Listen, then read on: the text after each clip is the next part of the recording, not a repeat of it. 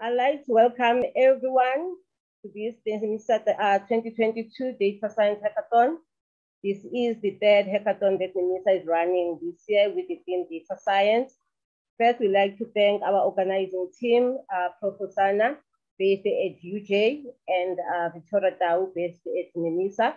We also like to thank our MMPH team who are helping us with the technical parts of organizing this event. And also we want to thank our organizers, Microsoft, CETA, and also GIZ, who have sponsored some part of these events. And also we are hoping that you will learn a lot from this hackathon. From the team that will be running the Python today up until this day, it is led by Prof. Jide from UJ, joined by three ladies who is Kagiso Macho. Kagiso Macho is a demonstrator and also a software developer with experience on 3 large software projects across different domains.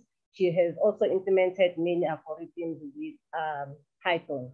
We also have Paul Sephora, who's also a demonstrator and an instructor, who is a game developer with experience in several programming languages and tools. She is highly proficient with Python programming language and has experience in teaching Python.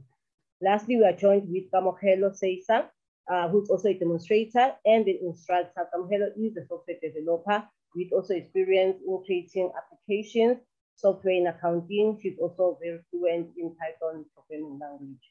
It's very exciting to see ladies or women taking part or participating in the sector, which is mostly dominated by men. I will hand over to Kagiso, who will take us through the session. Thank you so much for joining. Hope you enjoy the 3 sessions. Thanks.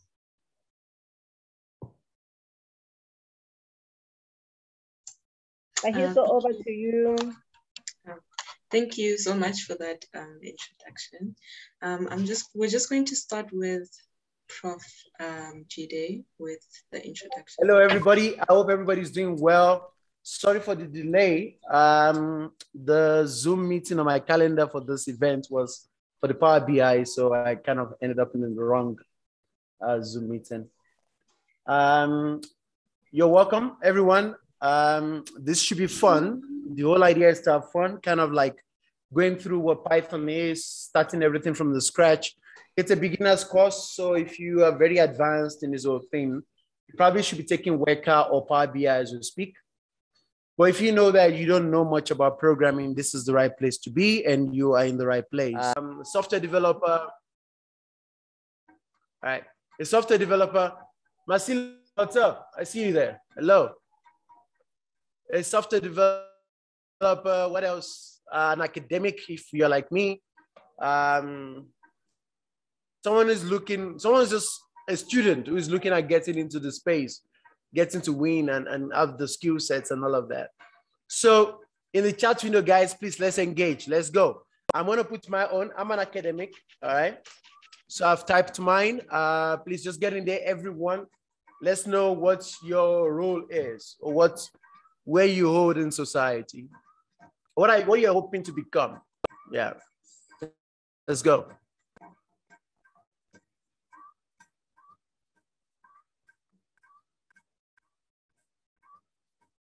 Waiting.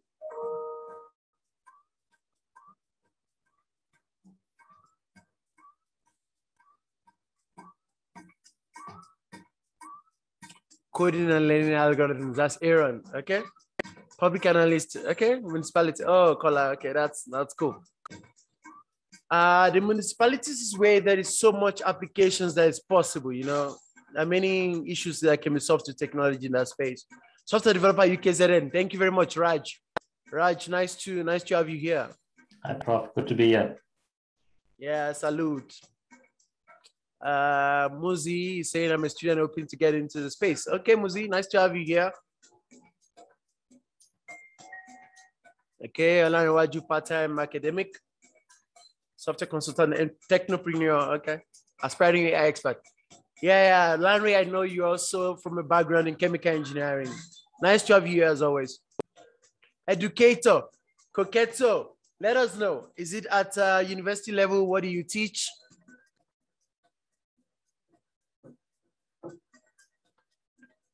If you haven't typed anything yet, please type something. Jonathan, I'm waiting for you. And Ugo, let's go. Don't be hard to get. Israel, what's up? Okay, I see from Umpo. Umpo is saying I'm an IT student studying towards becoming a Java and C# developer. That's fantastic. Umpo, the magic is about algorithms. The languages, you would master every one of them, depending on the projects you find yourself on. So that wouldn't be a problem. Okay, for Robert's come. Oh, yeah, I remember Jonathan mentioned something about that. Yeah, I remember, yeah. High school editing, fantastic, teaching history. Woo, all the way from history, Coquetto, that's very impressive. History to IT, that's some jump. That's fantastic, impressive stuff. All right, Ugo, educator for high school student, training, educate. Yeah. Okay, for the guys in high school, who knows? You can drop me an email if you want to invite me for something in your school. You and I can run some little thing together, like some very pro bono stuff. Just inspire those young lads to get out of their, young students, everyone there to tell them this is what the direction of the world is going, technology and stuff like that. Can have many conversations, you know what I'm saying? Yeah. KD Boni says, master student in algorithms. I've got AI algorithms under your supervision. Oh, okay, then that's Peter. That's Peter. Of course, Peter, I know you, man. That's sarcastic. College lecturer, chemical engineering. Impressive. So, KD, can I see you? Let me link you up with Larry right now, because both of you guys are in chemical engineering, right? KD, can I see you? Let me link you up right now. Let me get you a collaborator right now. IT concern and network engineer. Okay, Israel. I see you there, Israel. Okay, Muzi, what's up? I see Muzi there. Salute. You're already knew each other. Oh, we're back in time. Okay, yeah. Okay, you got me there, all right? Because chemical engineering kind of like just sparked it for me that Larry is the guy that I know in chemical engineering. All right, folks, welcome to the show. Welcome to the show. Let's have some fun. It's the last day. I hate goodbyes, but then it is what it is, But then goodbye in this context doesn't mean goodbye. So you can follow me on LinkedIn. And my co-facilitators here are also available, all of them on LinkedIn. And we can keep sharing content. Yeah, it's never really goodbye, especially in the space. You're always gonna, Ugo, I agree with you. You're always gonna cross paths and something's gonna happen soon. All right, so I'm just opening what I want to chat to you guys about.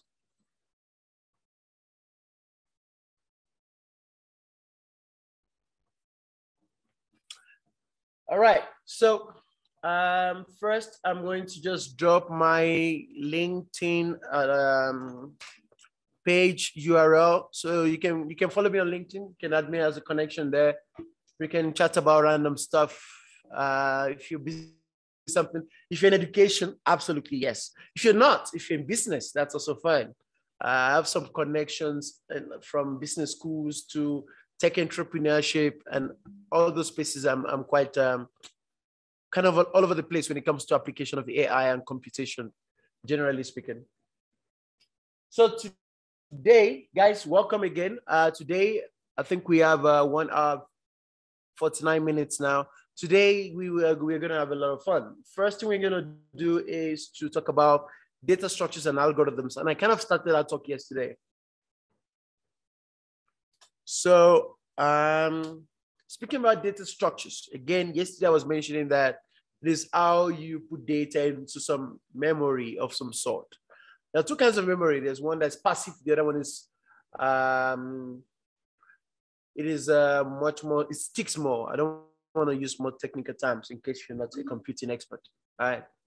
So passive memory is you're running a code, the code stops running, we lose everything, like a variable. say A equals 5, and we're running that piece of code, then the moment that code stops running, A stops being 5. We can get it ever again, all right? Then there's persistent memory, where we can say within the code, since A is 5, let's store it in a file. Let's put it in a database or somewhere out there. And then when the code stops running, we still have access to that file, that record, or that memory, if you like. So the so-called passive memory is always in your RAM, because your RAM is running a lot of tasks, a lot of things are happening. Then when the program stops running, it disappears, right?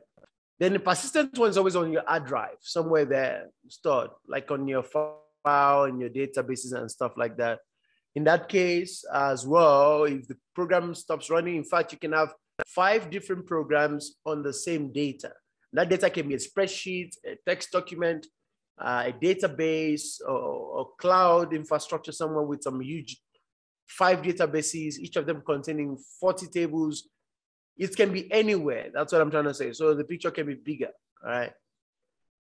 However, the length of your code sometimes depends on how you store the code itself, all right? How you store the data itself, not the code, the data itself. So if you write a piece of code to access data and the data is not well stored, then we're in problem, we're in huge problem. Because then when you read the data, then you have to do some pre-processing first before you can begin your own algorithm, all right? So if you want to make your life a lot easy, store your data very well, make sure it's accessible, then your code is shorter sometimes, and even the logic is less complex. So you can eliminate something called pre-processing. And recently in AI, in machine learning, there's been this movement towards good data set. Because algorithms are already good.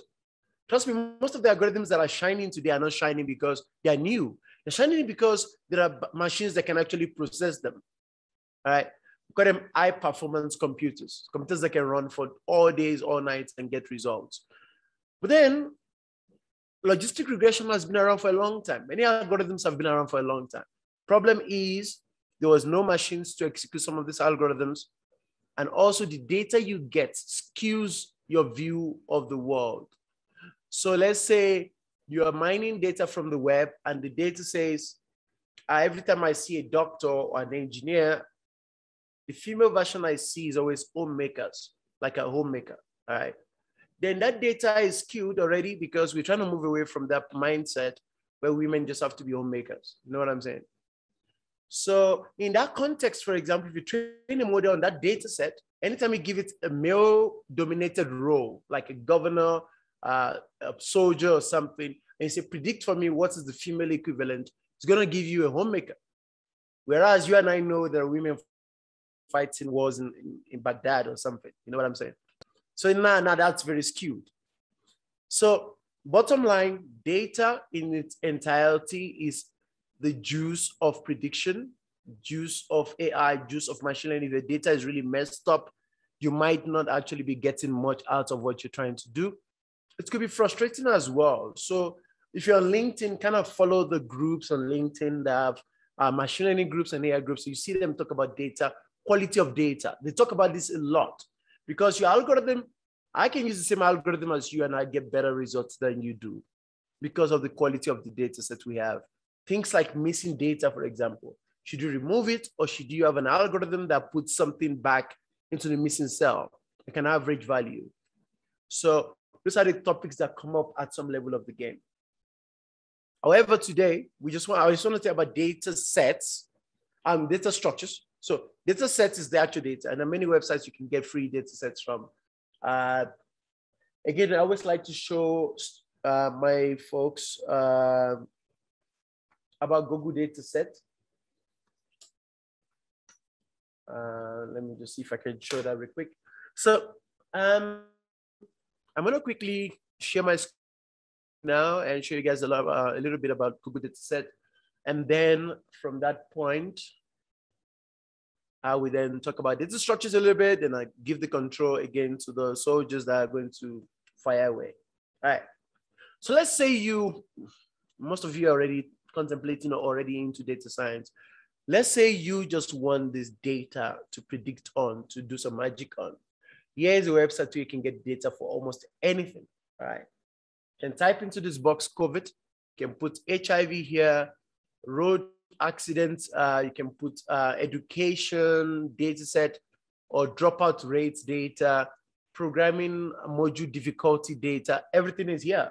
Google did a great job to put this in. So if I went for COVID first, so I can see COVID test samples in India. So 2020, when I click that, I'm going to have access to a lot.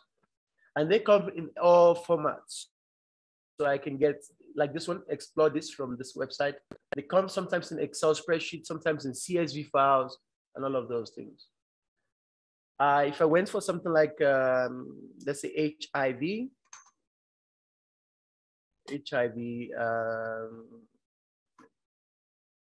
death rate, 1987 to 2018 by gender. That's a useful data set in case you want to predict something, right? Death rate HIV in Canada, that's something else. If you keep reading down, you see a lot of data sets that you can actually play around with, all right? Especially when you start mastering your data science, you're already on, your Python is looking good, your work as whatever you're using is looking good. So if I say by gender, I see this one over here, I can click it. And it's gonna link me to the website where I can get the data set. And I'm gonna be here, I'm gonna see PDF, Excel, PNG, that's just picture, PowerPoint. But naturally, you know, we like Excel, Excel is better. This one doesn't look like it's free, but mostly they are always free. So this is just a way you can search for data, Google data set. That said, I'm gonna get back and say to you, so today, the whole idea is to go through data structures and not everything. So there are many kinds of data structures. You have things from queues to arrays, to objects and list of objects, to list, normal programming languages, to dictionaries. The list just goes on, all right? Today, we're just only gonna look at lists and dictionaries. Why that choice? For lists, it's easy because anytime we want to do some machine learning or some kind of data science or some data set, just want to find out some insights on the data, we actually have to read the data from any format, maybe CSV, maybe Excel, straight back into where we can use it, into the code. And in the code, we put in a list or a list of lists, which I think Camo and Kakiso will show you before Mpo actually shows you a data science example of some data science algorithms and stuff. So you have the list. List is just an arrangement of items. It could be string items, could be numerical items, could be floating point items. Just the arrangement, that is the list that you have. Then dictionary is indexed, meaning that you can say, my name is this. For my case, that's Abejide. My name is Abejide. Then you can have other things, University of Johannesburg, whatever, cell phone number, So that there is a dictionary. You have what you call a tuple. A tuple is immutable, meaning that it doesn't change. The value of a tuple can never change. So what do you like to store in a data structure like a tuple? Things that don't change, like vowels, you know? Vowels don't change. Consonants in English don't change. So those kind of things that never change, instead of storing them in something where you have to manage the memory, you can store them in a fixed structure like a tuple. So today we're going to touch on those things, a few of those things. And then we would look at examples and it should be fun. Questions before I allow these guys to take it away?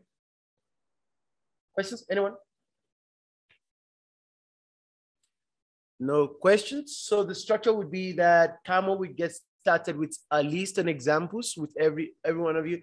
Again, I'll be in the chat window just there responding to your questions.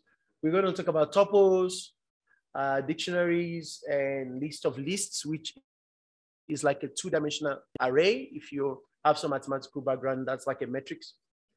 Then Camo will tell us about some functions, use of functions, how to create a function, very simple example. Then Kaki will kick in with some examples. She's going to write a bunch of code lines for us. Then towards the end comes the magic from Mpo, where Mpo is going to tell you about some libraries in data science, Python libraries like NumPy, SciPy, Pandas, Matplot library and all of the skitlearn and all of those libraries. Then she'll end with an example of regression analysis and prediction. Paul, what are you going to be predicting today? Paul? We're predicting the likelihood of a person buying insurance. Yeah. So that's a fantastic example if you ask me.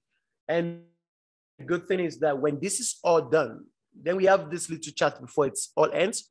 I'll give you my blessings for the hackathon. I hope you win it because 10% of that money is mine when you do.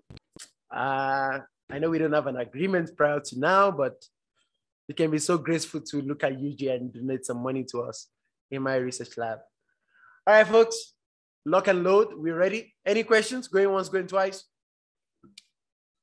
Nope. Okay, let's get started. Camo, over to you. Take it away. Okay.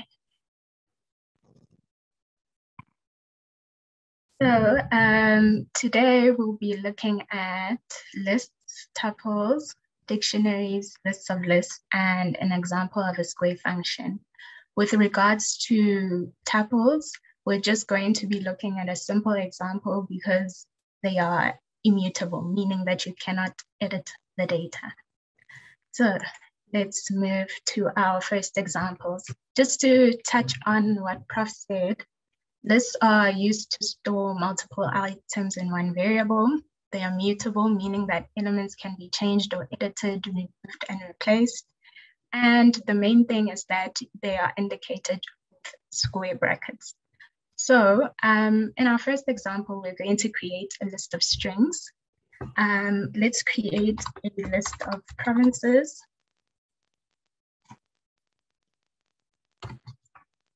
And then we're just going to assign some provinces, enter some provinces into the list for now, for our first example. Let's have Gauteng, Limpopo, and maybe Northwest. So we've just created a list of provinces with 4 different items in it. It's a list of strings, and as I said, a list is indicated with square brackets. So we have Gauteng, Limpopo, Mpumalanga, and Northwest. So how do we print a list? We just print and then the name of the list itself. So there we go. There is our list printed out as it is there. In our second example, we're just going to create a list of integers and print it as well. And then we're going to build on from there. So let's just have random ages. And we have 29, 5, 67. Just a short little list, and then you can print it just to see how the output looks like. So there we go. We have our first list, which was a list of strings over there. Each item is separated by a comma, and then we have our list of integers, which is also separated by a comma. So now we need to build on that. And what happens when we don't want to manually enter this? When we want to prompt the user to enter items into the list. So for the first example, we're going to have a predefined list length. So let's just have a list length of 3. The first thing you need to do is to create provinces. Need to create an empty list. So an empty list allows us to add data by ourselves into the list. And that is what we're going to do in this example. So because we want to add multiple pieces of data into the list, the best thing we can use is a for loop. So for I in provinces, for example, And then we are going, sorry, not for I in provinces, for I in range. And then we have 3. So basically what we are doing in this for loop is we are making a for loop that goes 3 times. We're first starting with a predefined number of data pieces in our list. So let's just settle for 3 just now, and then we'll modify it to taking in user input for the number of data items. So in this case, we are going to take in the user input as user prov for user province. And we are taking in a string data type, meaning that we don't need to change the data because when it's inputted by the user, it is already a string. So enter a province. We prompt the user to enter a province, and then we are going to access the list itself. And then we're going to put a dot, and we're going to use append to add the item that the user has entered to the list. So here we are adding the user input to the list. That is what append does. And then we can also print our output so that we see what we have.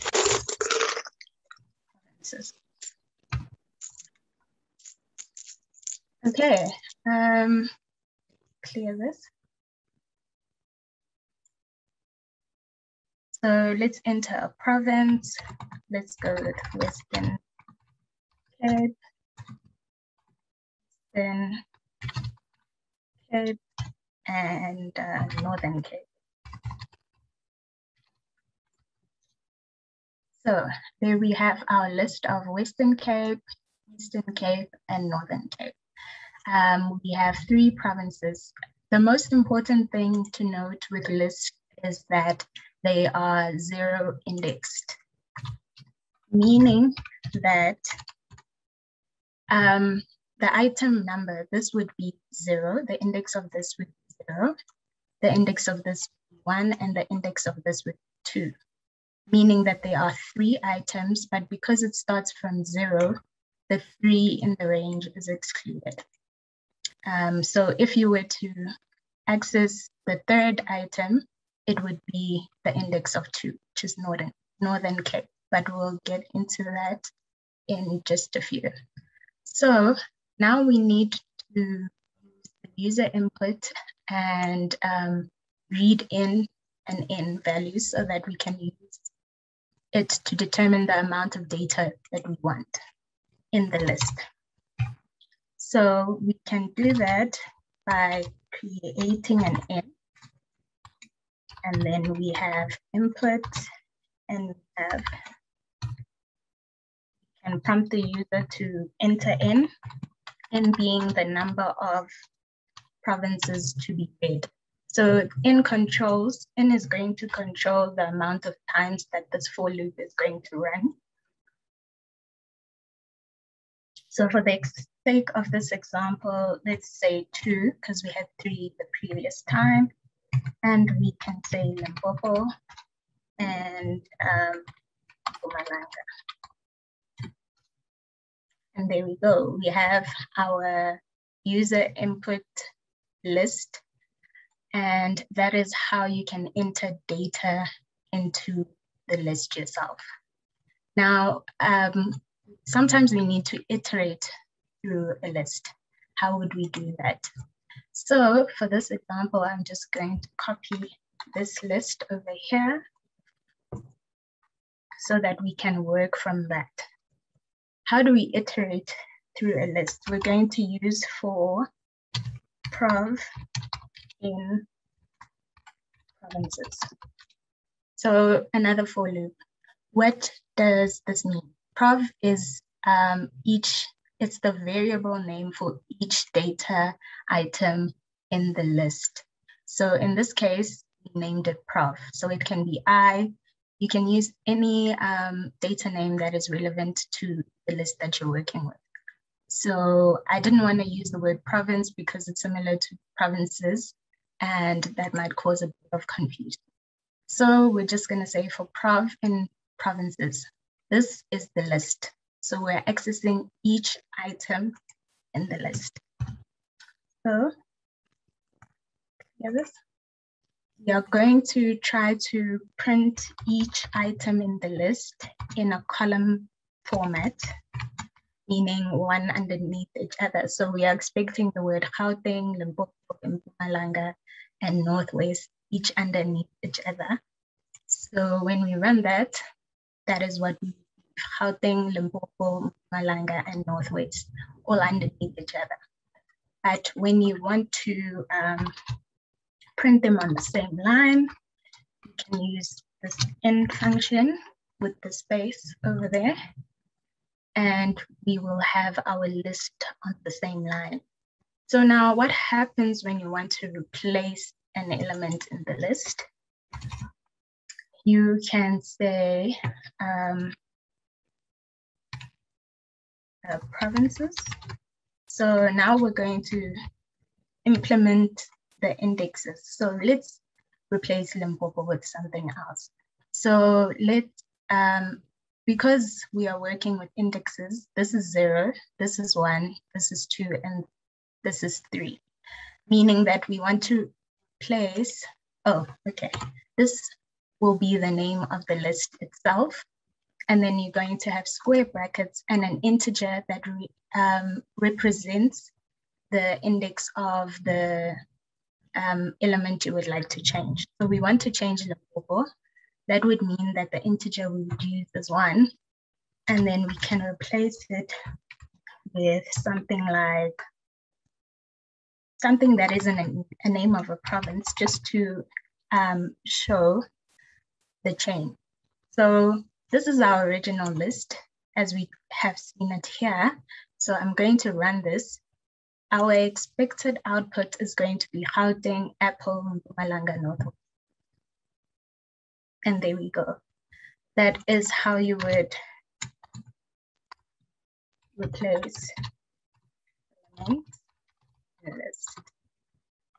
And then we would need, when we want to remove an element in a list, we can say provinces dot, I think there's a raised hand. Jonathan, you can speak. Yeah, sorry, I just want to know the way that you've changed item 1 in the list now. Can we then, after the equals, add a user input? After which equals? So you said, yeah, provinces with 1 equals Apple. Can we replace Apple with a user input there? Oh yes, you definitely can. You can read the input from the user. Yeah, for that specific province, yes. Okay. To change that element. So let's just try what Jonathan was doing. That's a great question, Jonathan. Yeah. The inputs don't have to be hard-coded every time. It could be read from the keyboard, from the user. You know what I'm saying? That's a good question.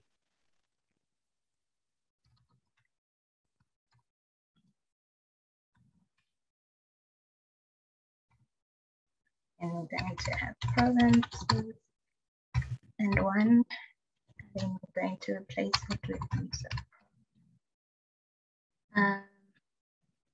Okay.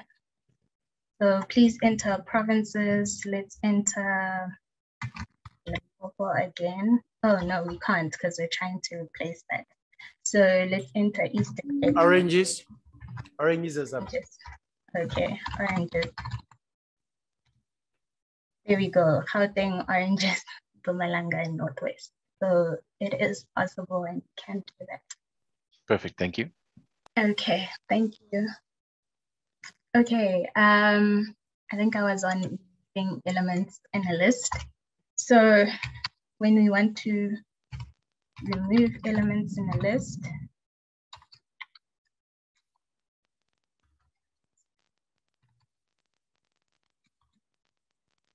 and we can remove, for example, helping.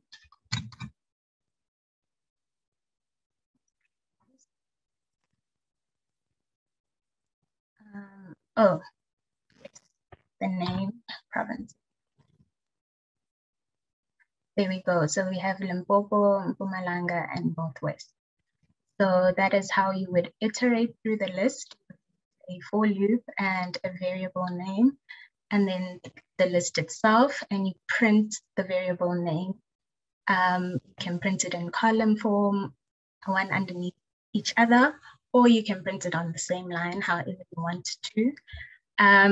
Iterating through a list also helps with maybe you want to make changes in the list in each province or something like that. You can also replace elements and remove elements. So a list is the most suitable data structure to use because you can change the data if you need to. So now, just a demonstration of a tuple. This is not going to go into detail because it's immutable. You cannot change elements, you cannot remove elements, you can't be replaced. Just like Prof said, the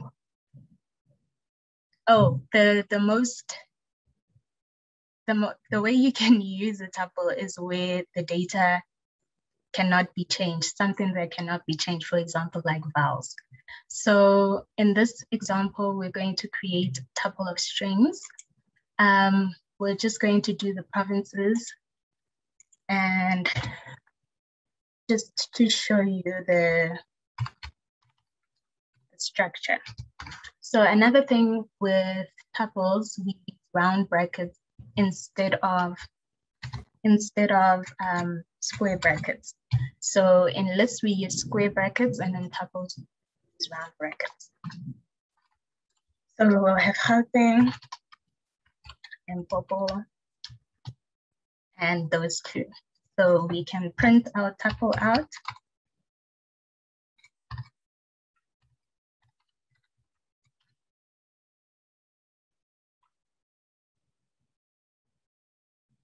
Here we go. We have our first element and our second element. So just to show that you can't really change elements in a tuple, I want us to attempt changing the first province to apples.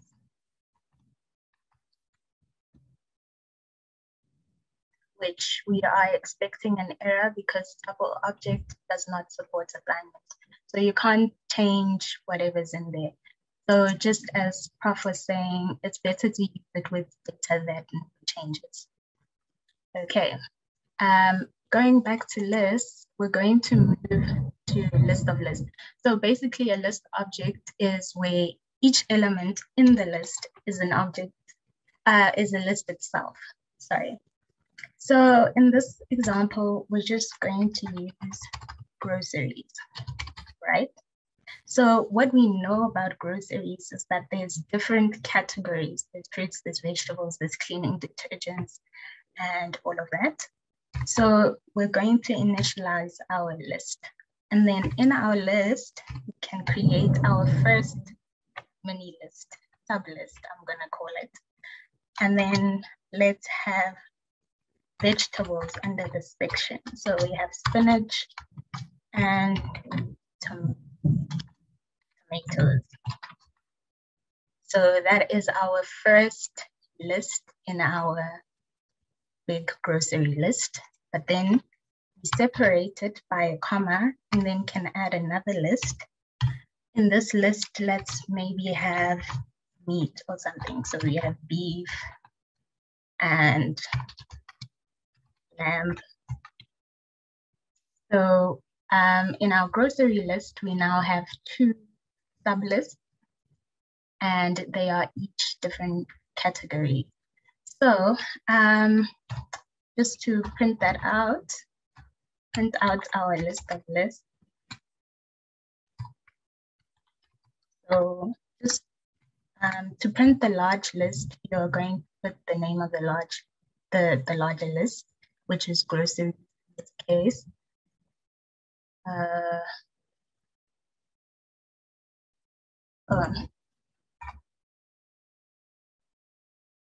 Okay, there we go. So there we go. We have our larger list and our sub list of vegetables and our sub list of inside the grocery.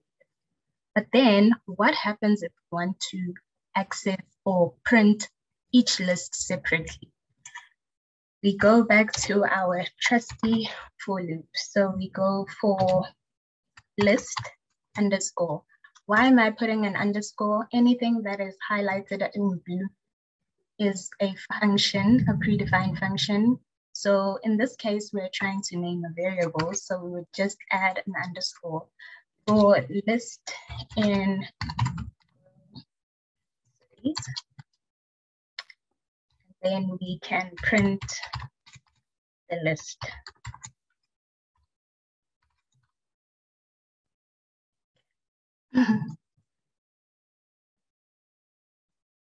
Okay, there we have our first list of vegetables and our second list of meat. Then what happens now if I want to print all of the elements separately? So then we can introduce another for loop for items in list underscore. What are we doing? We are accessing the list, the sub list, and we are accessing the separate items in each list. So then we can print items and run it. Oh yes, indentation error. So we need to tab. So we have a for loop that goes through the main grocery list, and then we have another for loop that goes through each sub list, and then we are printing each item separately. So we have spinach, tomato, beet, and lamb. So that is a list of. And then we are going to work with a dictionary. So the example that we're going to be doing under dictionary is about car information. So a dictionary associates a set of keys with data values, right? So your keys are like your categories per se. And then you have, yes, sir? Sorry to interrupt you. From the chat window, some comrades there want to take screenshots before you move to the next. Oh, sorry. Did I go back to the first one? Israel, sorry. Let me go back to the first one. She's gonna go to first line. I hope you can use your undo and redo again so that you don't miss out on any line of code you've already typed. Okay, there's a question from Jonathan as well. Is there a way to print a numbered list? I think what it means about a numbered list is, yeah, a list of integers, I think. So the number of the item in the list. So where you start with 0, to say 0 is this item and 2 is this item and 3 is this item, something like that. Oh, yes, like yes. Yeah, okay. Yes. Kamo, and then Kamo, when you see the code is fleshed out and the example is complete, just invite everyone to screen grab before you continue. Okay. Okay, sir. All right. Will do. Okay. Okay, so which sorry, let me go back. Which examples would you like to screenshot? Just let me know and then I will go back to them. As for hardcore though, I don't even know what that means, but I know you had though the core part. I'm not sure. So I think Jonathan asked, can you print an element in a list itself using the index? Yes, you can. How would I do that? Let's just attempt to print Mpumalanga. That index would be 2, right? And then you're printing the province by itself. There we go. So if I were to replace that and say 1, we are expecting Limpopo to be printed. And no, I don't think that's what he's meaning. Sorry, I think what he means is Gauteng 1, Limpopo 2, Mpumalanga 3, Northwest 4. That if you print it, that it says 1 is Gauteng, 2 is Limpopo, 3 is Mpumalanga. Oh, okay, I see. Yes, you can definitely do that. So I think, Kamo, you can iterate through the list and start with your index of 0 and print index of 0 plus 1, I plus 1 kind of thing. Okay. That's probably what they want to see. So for I in range, you have 0, comma, the length of that list. I think LEN gives you the length of that list, right? LEN provinces, which is probably going to return 4. Then print, then you have provinces of in index I. This is of I.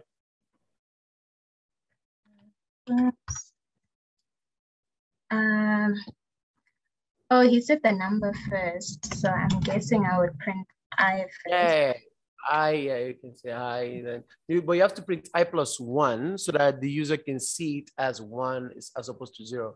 But that's fine. Does he want to print the index itself, or this is the first, this is the second? Yeah, the index itself, so that we can actually see what the actual number is on the list. So in future, if I have to show someone, then I can see what it is. Absolutely.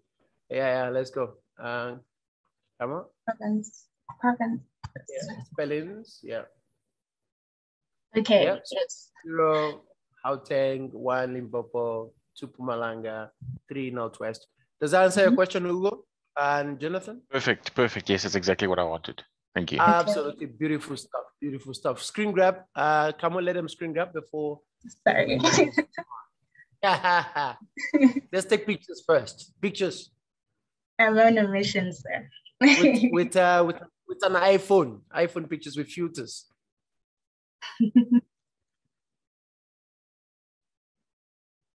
Okay. Thank you very much. Okay, no problem. Okay, I think we were on dictionary. Yes. So in this example, we're going to be doing car information. So we're going to be creating a small dictionary and then just adding different keys and values to it. So the key value pairs are called entries, but I'll demonstrate that now. So let's first create our empty dictionary. So how do you create the dictionary? You have your curly brackets. So how I remember is that lists are square brackets, tuples are round brackets, and dictionaries are curly brackets. So you are creating your empty dictionary over here.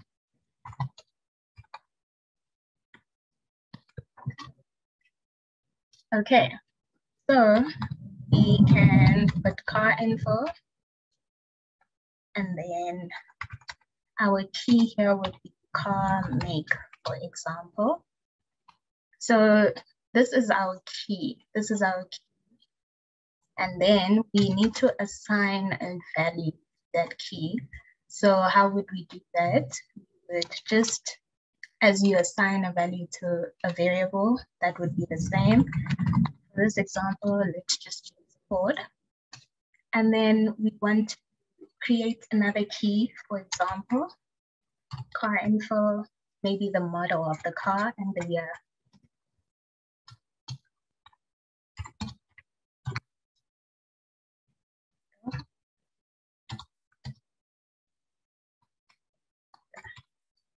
So we've assigned this dictionary key the value Ford and the car model dictionary key value ranger. So we can also include an integer in there. So we can say the year, for example.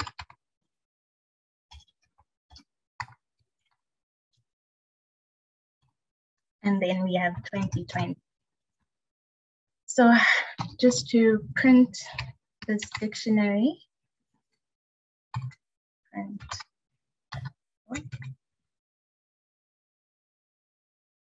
So we have car make, it's Ford.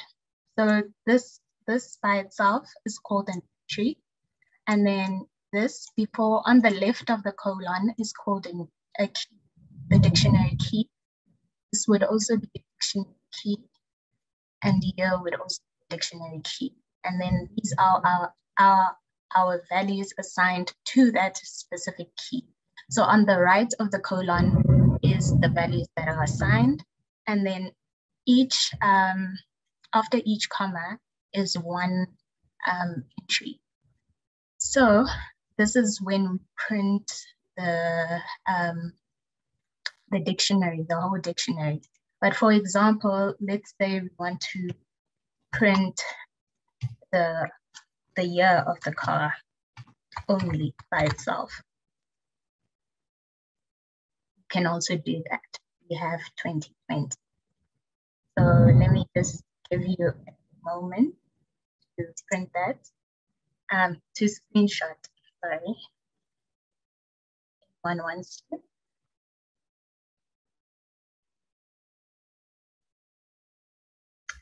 Okay, so on to function. So functions are a block of code which only runs when it's called, and we can also make use of parameters in function. So usually when working with functions, we separate our main program and space of define functions. So this is where we define our functions. So one might ask, what is the purpose of a function? Instead of having many lines of code, you can just create a function and call that function when you know that you are going to use it multiple times in your code, and makes our code neat. And yeah, so in this example, we're going to create a function that squares numbers, just a simple function that we can work with. So right now, to read the user input. So in the main program, we will read our user input, an integer. Please enter number squared. Okay. So we're going to prompt the user to enter a number to be squared. But remember that this input is read in a string format. So we need to pass it an integer. So now we can get started with defining our function. The keyword for defining a function is def, which literally means defining a function. It means define, and then after this keyword, we need the name of the function. So let's call our function square in, because that is what we're doing. Just like Gahito said in one, the names of our variables and functions and whatever objects or data structures we need to be relevant, so that when someone else is looking at your code, they can follow and understand. So this round bracket is where we put our parameters. Our parameters are the variables that we are going to use in our code. In this case, we're going to use in, which is the user input. So we're going to type in there. And then we are going to calculate our calculation. So to square a number would be n times n. And then we can return square. So our function is defined with def. Our return sort of ends the function, and we return whatever calculation or result we want to be displayed. But now I'm sure you're asking yourself, how do we display the value or call this function? So we call it main program, and then how do we do that? Can have a print and say the square is, and then you can call the function. How do you call the function? The function name, exactly, and then the parameter that you use. So it's n. Yes. So let's run this. A number to be squared, let's put 5. The square is 25. The square. So can also print within the function. And just call the function and the result will be outputted. Because for example, if I call the function right now and say square n, we aren't expecting any output because we didn't print, have no print statement. As you can see over here, we entered the number to be squared, but nothing was outputted. So another solution, print the square and then return nothing. So then you wouldn't have to print in your main program because you've already printed in your function. And there we go, F25. So let me give people a second to take screenshots. Are there any questions? Check the chat. Oh, good, Camo. Oh, good. I think pictures could. Chaka. Pictures taken already. Okay. You can continue, Camo. Thank you very much. No, so I'm done. Fantastic, Camo. Fantastic. Jonathan has a question, I think. Yeah, Yes. Jonathan, let's go. Let's go. Yes, Jonathan. I just want to know, what does the return do in the function that you just written? Good question. Okay, I can take that. Return. So programs typically they execute from top to bottom. That's how programs run. Even in object orientation, they still do top to bottom.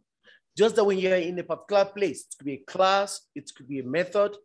If you want to go back to another place where that place was called from, so typically you have a main program running from top to bottom, you can call a method or a function or a subroutine. The languages go on and on how you, depending on the programming language. When you call it the transfer of execution, leaves that line to go to that your function or your method. When you get to that method or your function, you start from top to bottom again in that routine. When the keyword return is encountered, it says transfer the control of execution, return it back to where it was called from. In this case, on line 15, as you can see, square n was called. So when it's called on line 15, the control of execution goes to line 6, where square n is actually is. The n that was read on line 13 is supplied to line 6. Then the magic happens, like Kamwa said, on line 8, you display the square. And then when the return keyword is struck, then the control goes back to where it was called, which is line 15. So that's a beautiful thing. It just allows you to terminate a function to say, we're done. Can you go back to where you were called from? Perfect. Thank you. You're welcome, Jonathan. Yeah. Yeah. All right, Camo, that was an exciting, every time I feel like I'm learning this all over again. That's how good this delivery has been. Thank you very much, Camo. I really do appreciate it. Boom. I think the next person for us would be Kaki. Kaki, so you ready? You ready to go? I'm ready, sir. Let's have some fun, Kaki. Let's go. Okay. Can somebody allow me to share my screen? That would be Unkosikona. Unkosikona, are you fine? Unkosikona is also enjoying. I think from the chat window, she says, such an interesting session, Camo. Unkosikona, are you there? You good? I'm good, Prof. Thanks. Thanks, Kamo. Fantastic. Thank you. Can we allow Kakiso to share? She's not a is she a co-host? No, not yet. Please just make her a co-host so that she can share.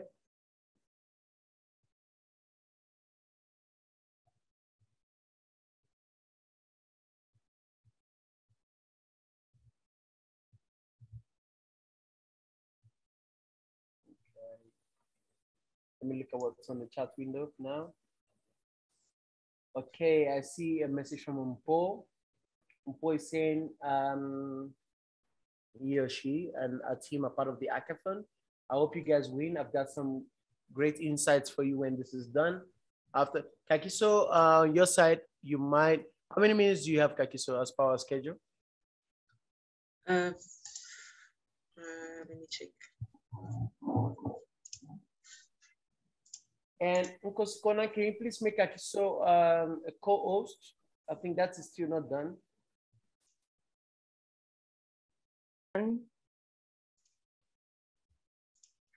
Just check or I'm missing. Kamo, she should be a host now. Yeah, she is now. I made it. Okay. Yeah, no. Thank you. Thank you very much. So as I was saying,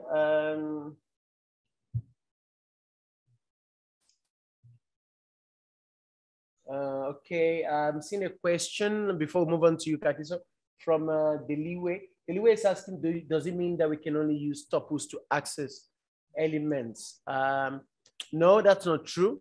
Every data structure, that's why it's a data structure. If data is already in there, what's the point of having data you can never access? So you can access any data, be it in a list of lists, in a dictionary, or even in a tuple. So I think that should be clear. You can access your data, just that the way you access it is different. In a list, you need a square bracket.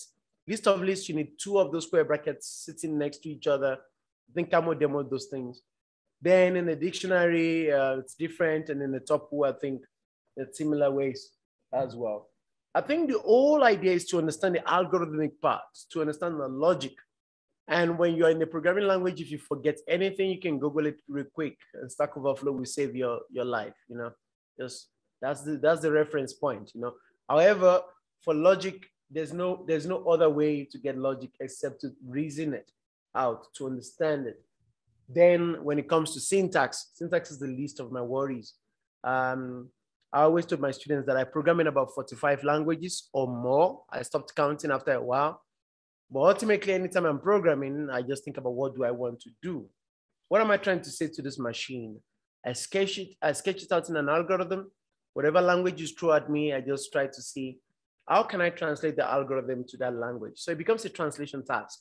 In fact, sometimes I just delegate it to one of my first years and they do it very well. The translation task, which is the logic is already figured out. Now we just have to express it in a particular language, which is the least of your worries. So yeah, I think we're doing well. Yeah, I see Noto is saying Stack Overflow for the win. Yeah, absolutely. All right, boom. Kakiso, were you able to check how many minutes? So it's supposed to be 20. 20, yeah, 20 looks good because that way we can give more time to Mpo because Mpo will be doing some heavy lifting towards the end. So Kaki, let's go, lock and load. Let's have some fun. Let's go. All right, guys. Today we are going to be looking at simple problems from what Kamo was explaining before. We're just going to take them a bit further. So the first thing that we're going to look at is pop. Pop works the same as, let's say, delete. It works the same as delete or the remove that Kamo also showed. So let's just create our list. Let's call it my list. And in that list, let's just have hello, a string called hello, another string for world. And then let's just say, hello world, I am Jonathan, for example. So how pop works. Jonathan, Jonathan, you just made it to the examples. Thank you. I appreciate it. So how pop works is that we can call our list and say my list, and then dot the pop method. And from there, we have our bracket. And in that bracket, we have to specify the index of the actual string or element that we want to pop. So if you remember from what Damu was saying, is that lists have indexes. So from the index from 0 to whatever number would be. So in this case, we have 0 being hello, 1 being world, and 2 being I am Jonathan. So let's say we want to remove world from here. In these brackets, we would have to put the index of world, which in this current context is 1. So we'll just say 1, and then print our new list.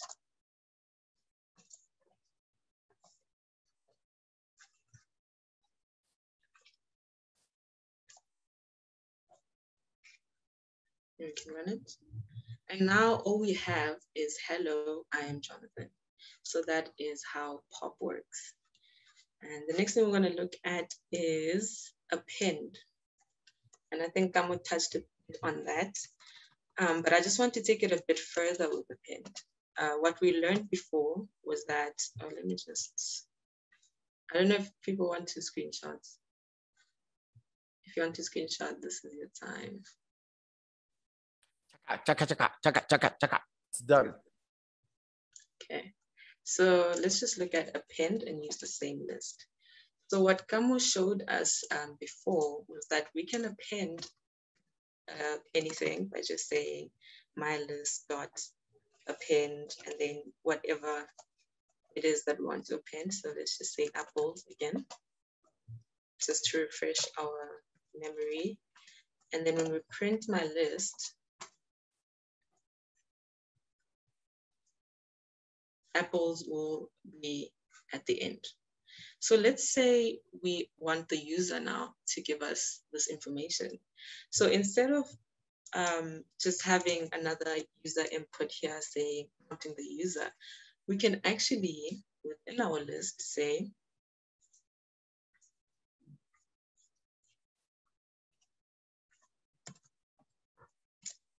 input,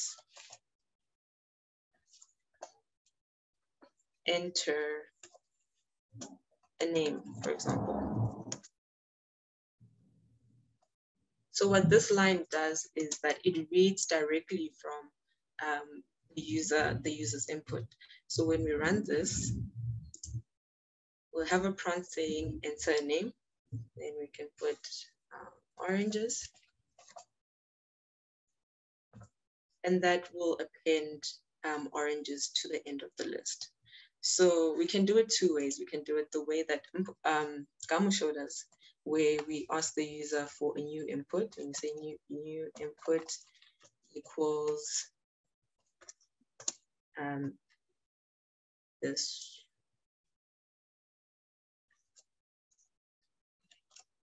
Or we can do it like this, which would be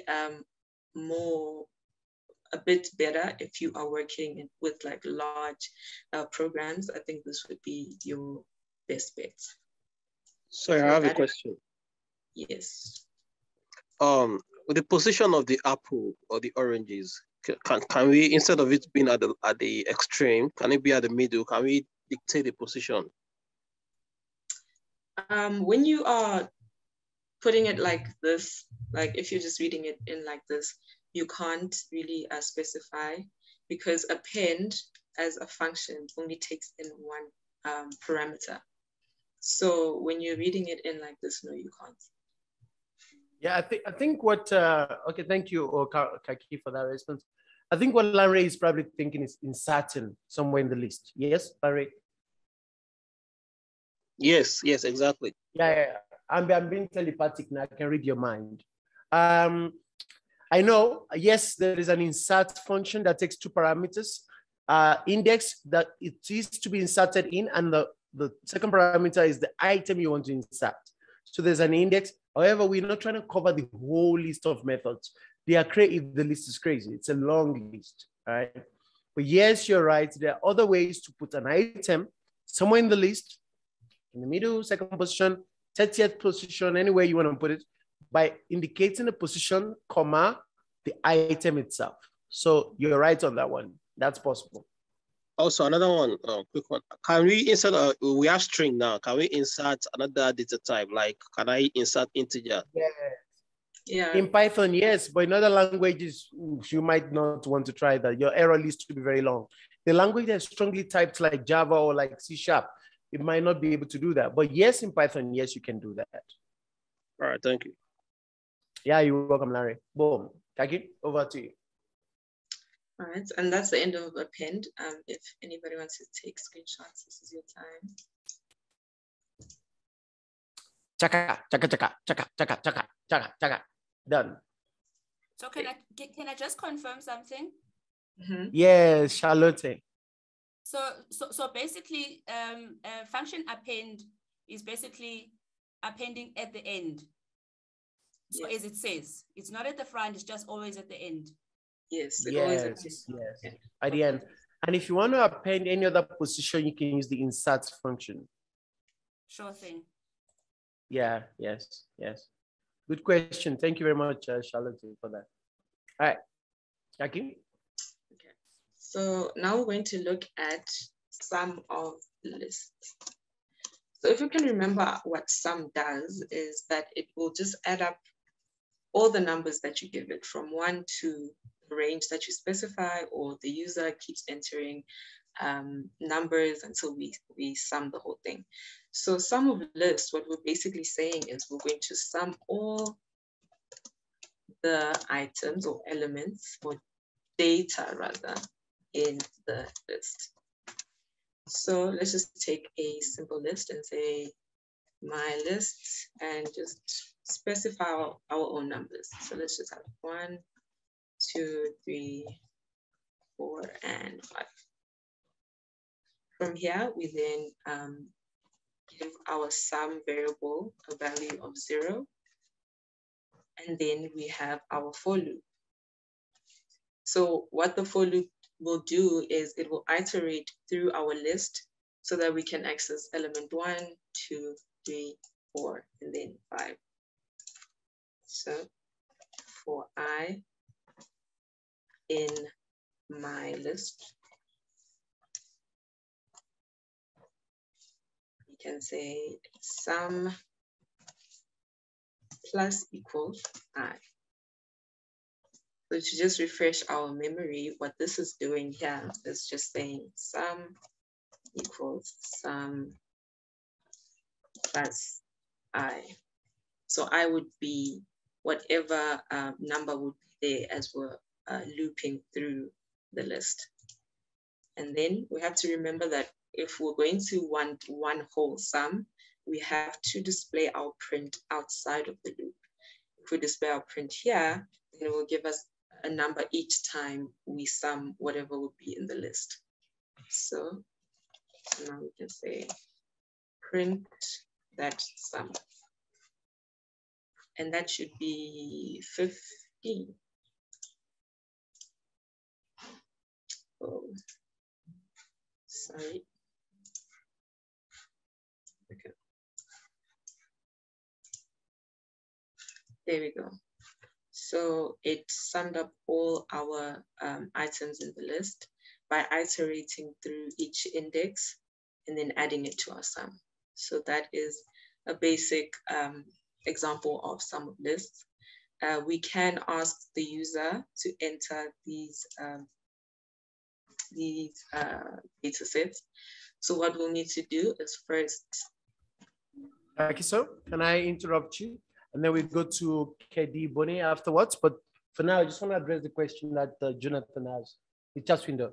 Jonathan was asking, can you undo? I'll go back to that previous solution. Jonathan was asking why we had sum equals 0. Beautiful question.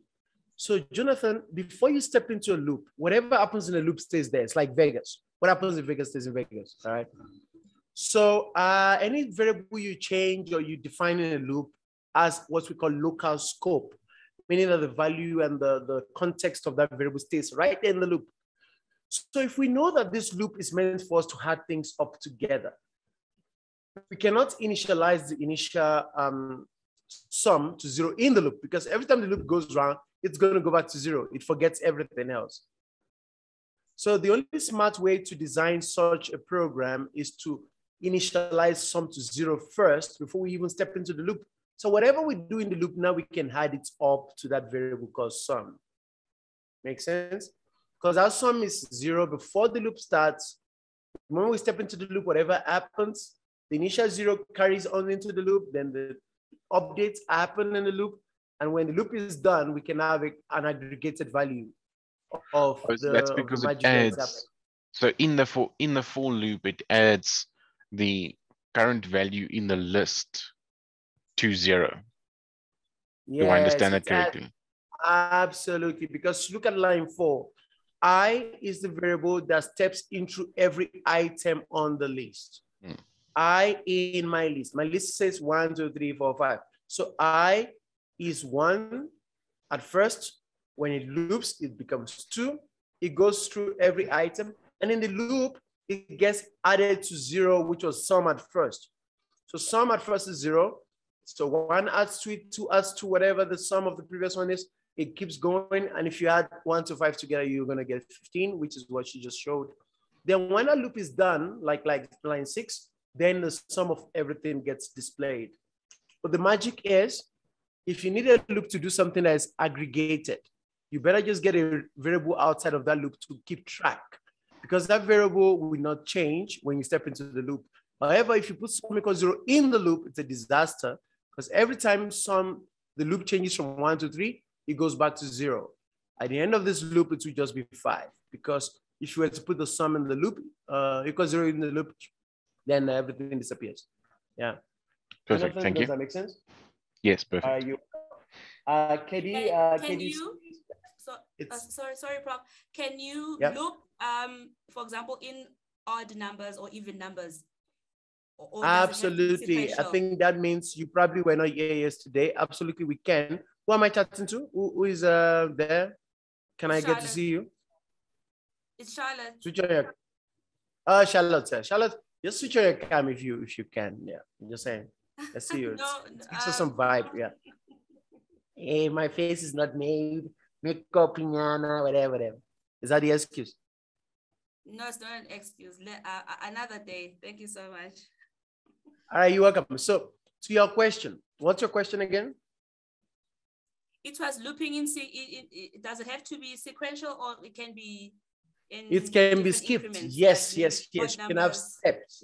You can have steps. You can have steps. Or skipping, yes. However, yeah, in this example that Kakiso was given, it's a sequential one, because there's a structure we call it. It's like for each. That's what we normally call it in many other languages. It steps for each item in a list. However, yesterday, if you were here, I think you probably were not here yesterday, or maybe the day before. One of the ladies showed us how to skip, which is the step length. So if you go from range, you can go step length. You can go 2, 4, 6, 8, 10, or 3, 6, 9, 12, 15. You can actually skip if you want to. Makes sense? Sure, yes, it makes sense. Thanks. Yeah, you're welcome. Thank you very much for that question as well. Boom. Kaki, let's go. Okay, so I see Israel has a question in the chat window.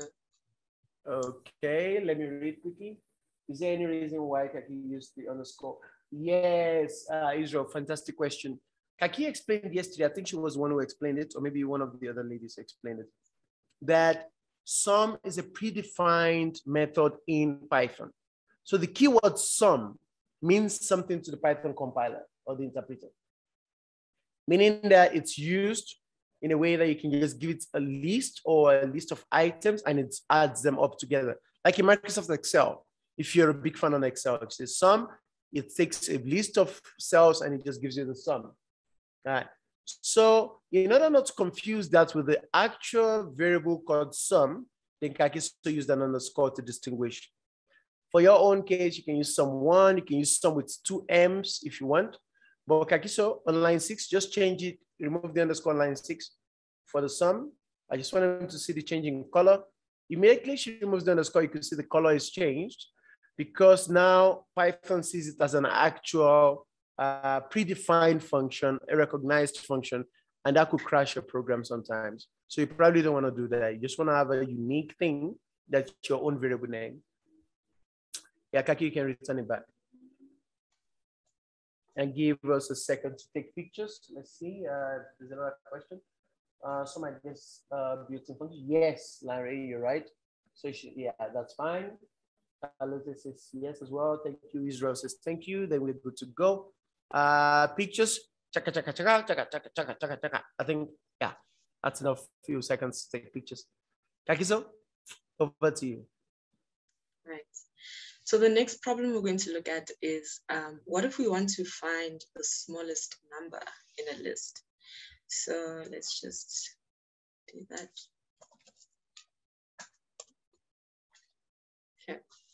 So let's just use my list. So the first thing that we need to think about is how are we going to be able to compare these numbers to see which one is the smallest. So we already know that when we use comparison, we can actually use our if statement. 1 and 2, we don't really have to read anything. So we'll just work with our if statement. So the first thing that we need to do is declare a variable and assign it to the first number, or actually any number within the list, so that we're able to compare the actual numbers to each other. So what I'm basically saying is we're going to declare a variable called smallest, and we're going to assign it to my list and just index it to 0. So this is 1. Well, let's rather do this so that it's not like obvious. Let's just do this. So this right now would be 10. So we know that is the smallest variable at this point. So it's like sum, when we did sum equals 0, except now we're saying smallest equals the first element. Okay, then we can go to our for loop so that we can iterate through the list.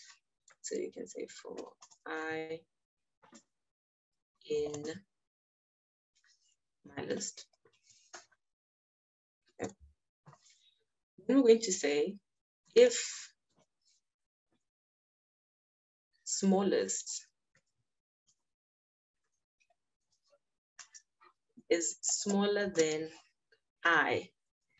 So if this number here, whatever number it would be at the time, is smaller than the numbers that we're iterating in, then assign smallest that number. So just to go through it again, what we're doing here is we're iterating through the list so that we can go from 10, 2, 3, 4, and 5 to check each number. Our conditional statement here is saying that if this variable that we find, so define variable,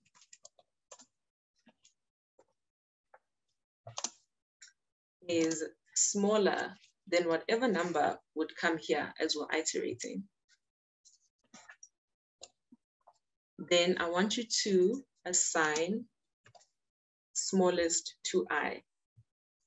So assign I to smallest rather. Then from here, we can say when the loop ends, print smallest.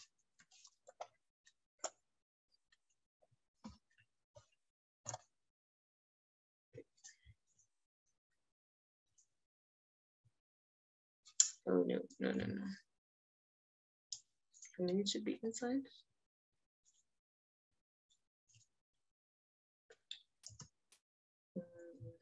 Let me just reread this again.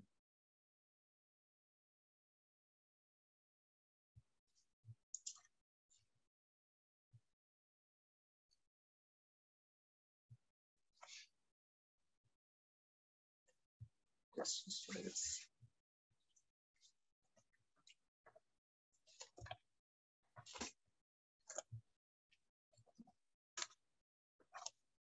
Yes, I think so with your logic, I see what you're trying to do there.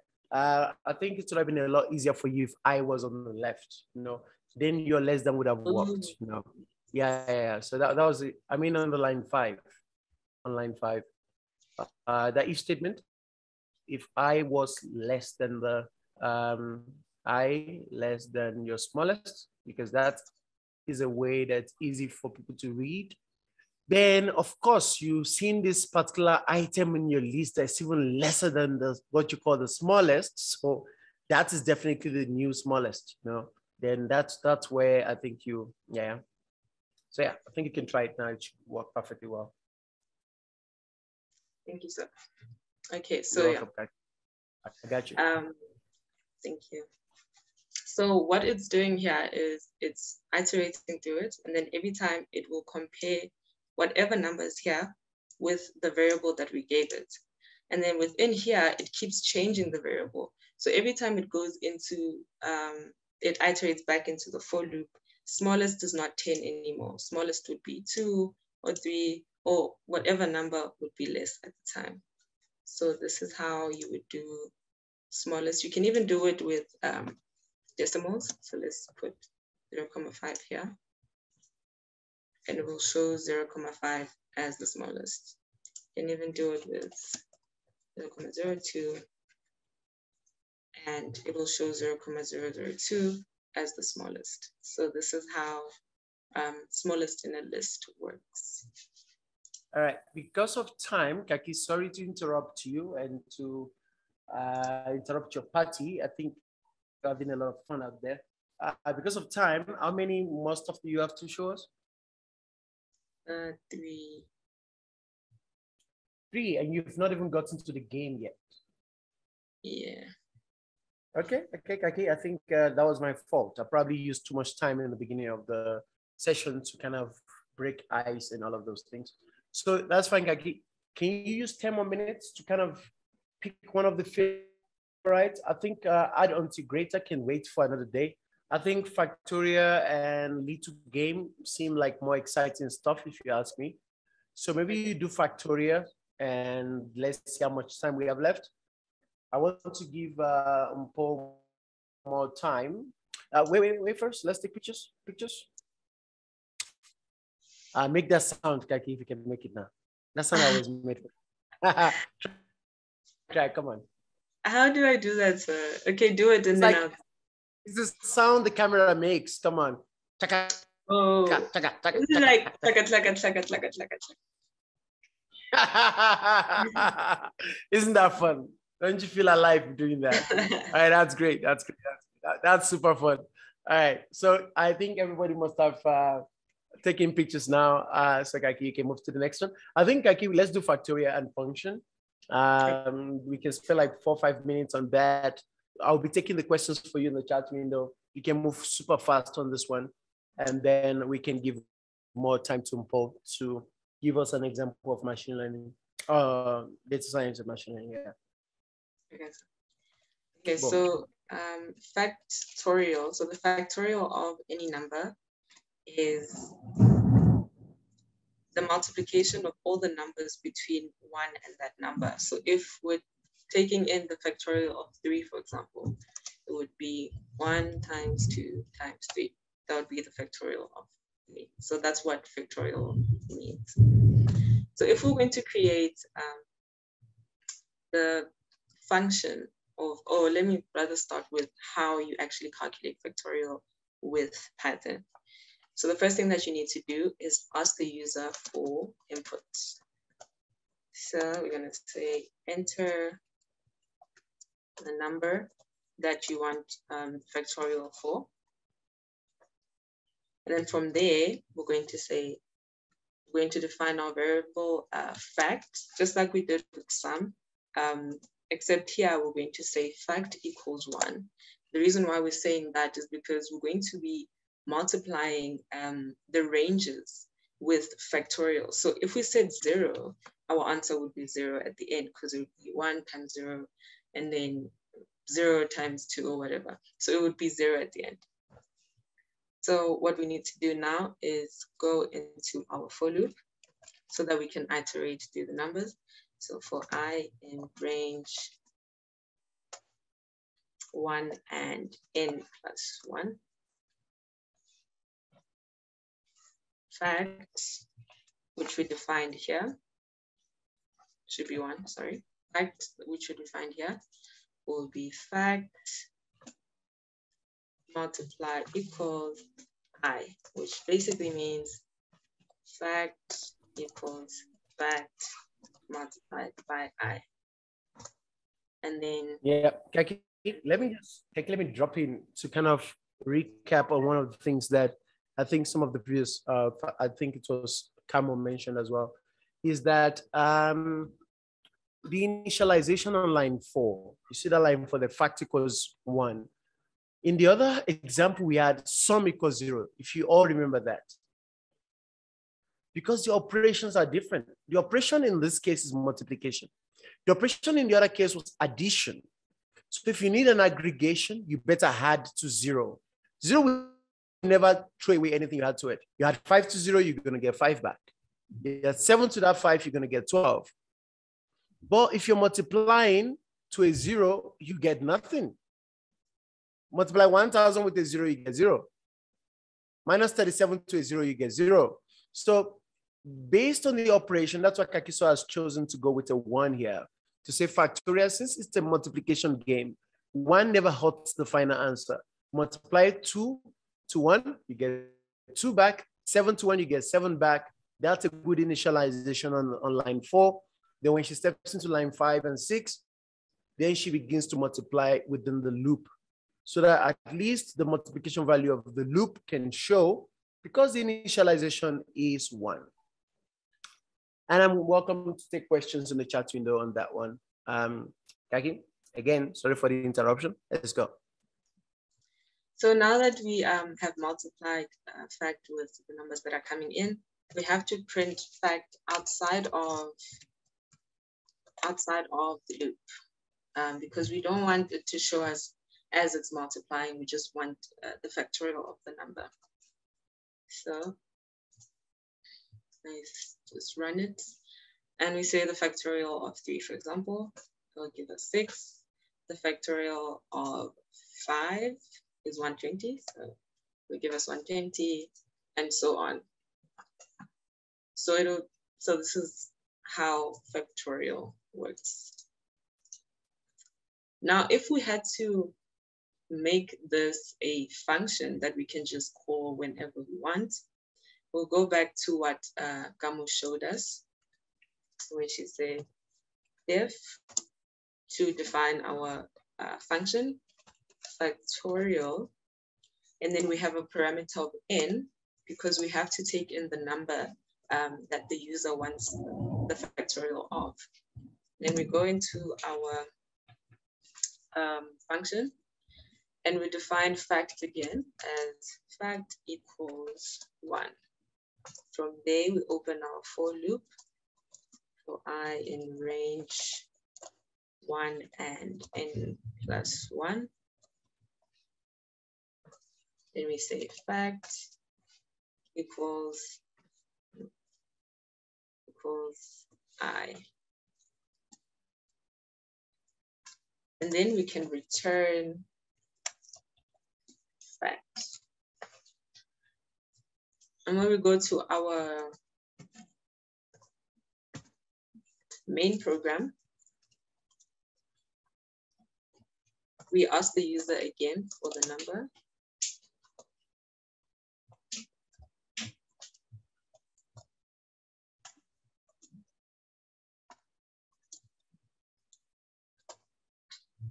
And then we print our function with the n that we're getting from the user.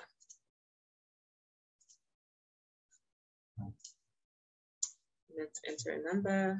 5 is 120. So that's how it would work in a function context.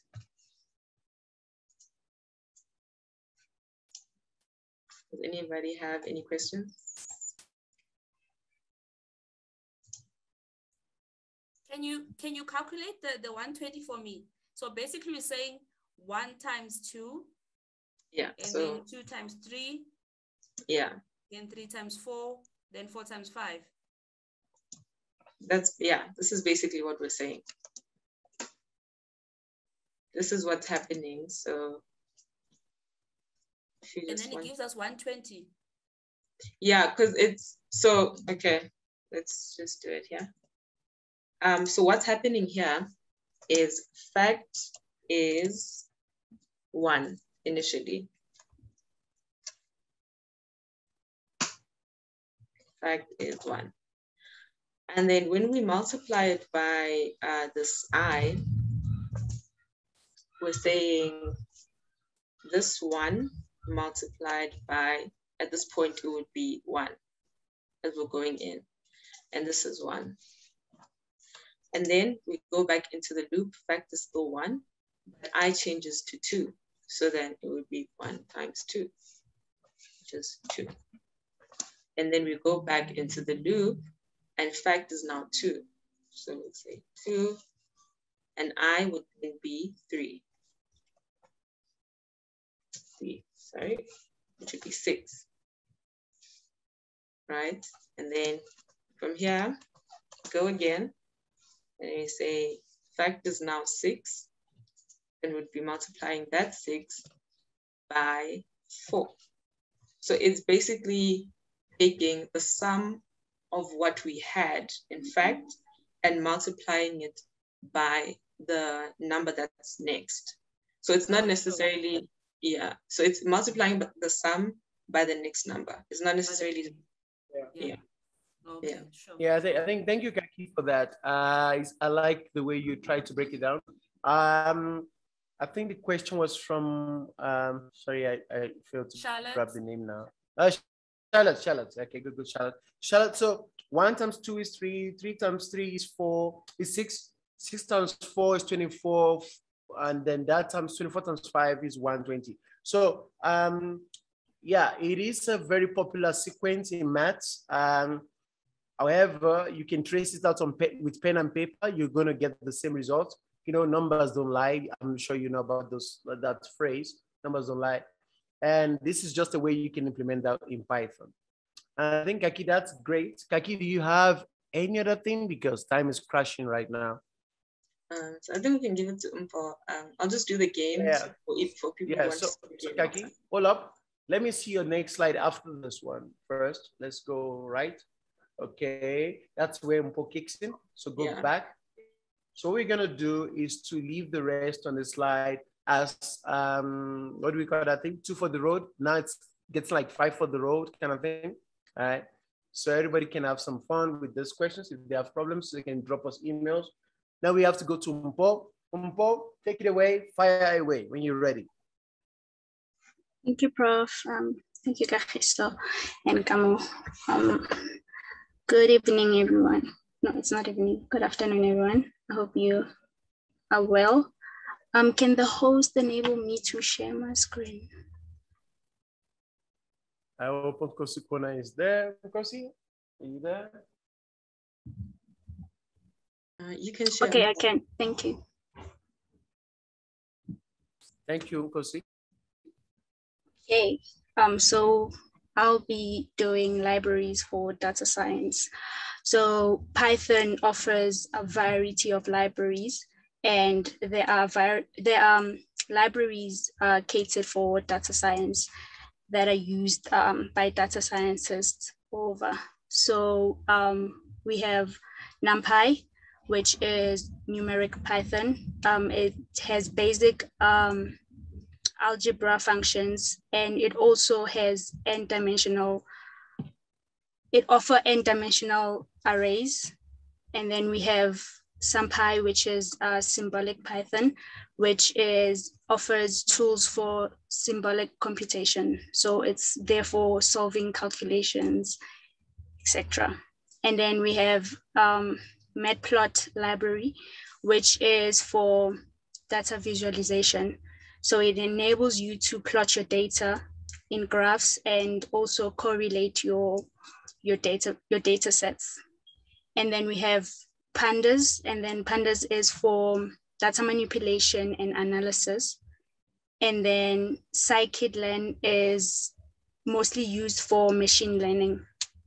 And then there are more libraries offered for data science. You can click on this link to view the other libraries that are there, because there are a lot of libraries that Python offers. Like, this is only a drop in an ocean. So you can go check them out when you have time so that you familiarize yourself with them. So for examples, we'll be working with, I'll be showing you how to plot your data set using a matplot library, and then we'll take simple examples of NumPy and SymPy, and then at the end, we'll just explain logical regression. So first things first, we've been announcing that you download Anaconda Navigator. So this is where it comes in handy. So you wanna open your Anaconda Navigator.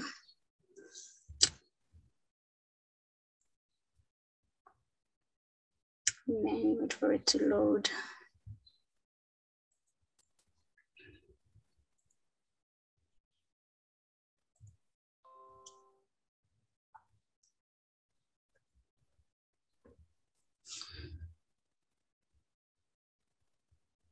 Bear with me.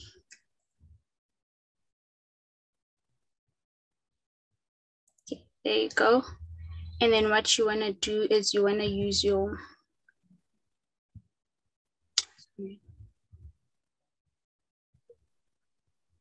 All right, I think before we actually hit the lines of code, I would like to know how many people here actually have this installed on their machines. Guys, please get into the chat room and tell us if you, or you raise your hand up in the, using the hand raise function. So let's see how many of you guys have it installed. Larry has it, let's go. Private, we've got Aaron has it. All right.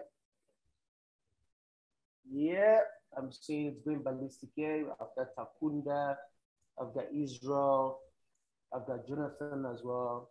All right, good. Let's go. I've got Charlotte as well. Let's go. Thank you, Prof. Okay, you wanna launch your Jupyter Notebook, and then it will open on a browser of your choice, the default browser. And for me, it's Chrome.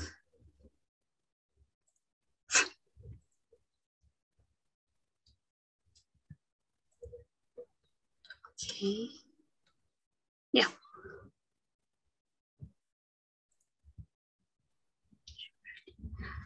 Okay, and then you're gonna open a folder where you want to save your files. And for me, it's documents. And then to create a new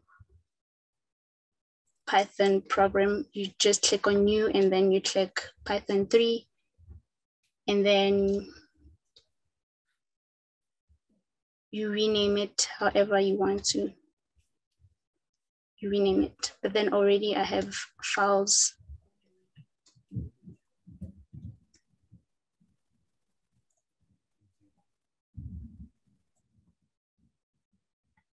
Okay, so we're gonna start with matplot library.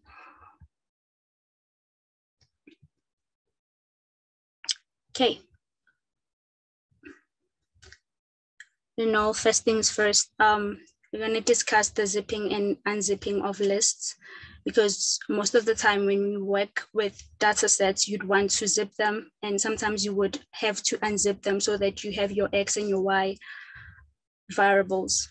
So in the case of zipping just enables you to pair two data sets together. Let me show you an example. Let's say we have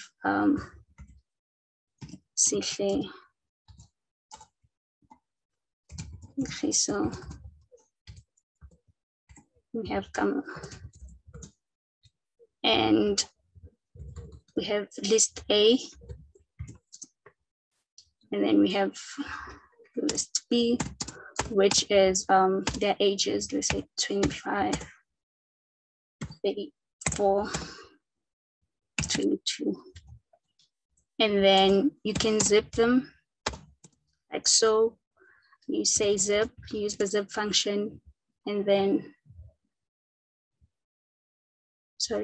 use the zip function, and then you pass the list that you want to zip. So what this will do is it will create an object that pairs these lists together. So what you want to do is you'd want to convert this this object into a list so that you can view it. So it pairs them together. Sihle is paired with 25, Kagiso is paired with 34, Kamu is paired with 22. So this is just zipping the lists together. And if you zip uneven lists, in other words, lists that do not have the same length, what it would do, it would take it would pair using the shortest list, the list with the shortest length. So in this case, if we remove Kamu, it means that 22 won't be included in the zipping. So yeah, it will pair Sihle with 25, Kagiso with 34.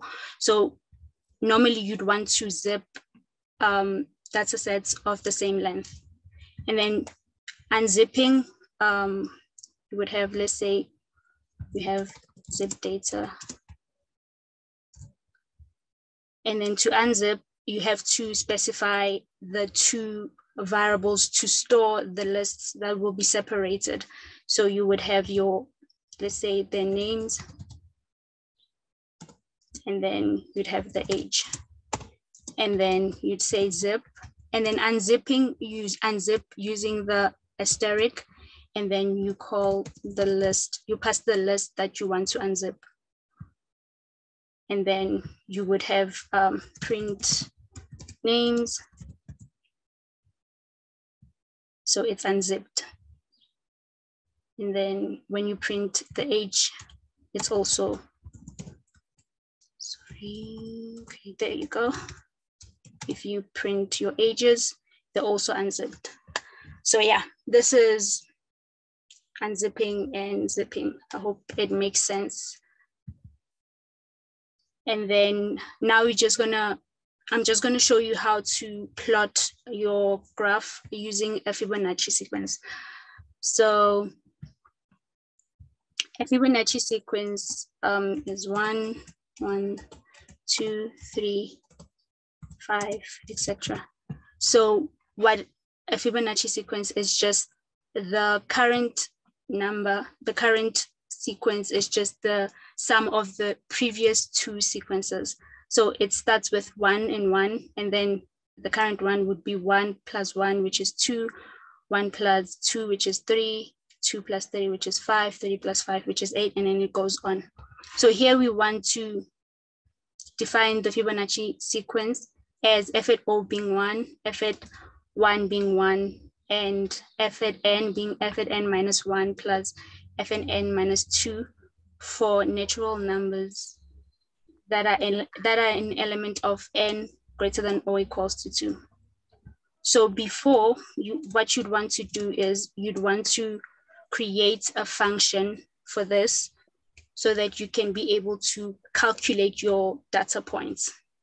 So we have what we call a recursive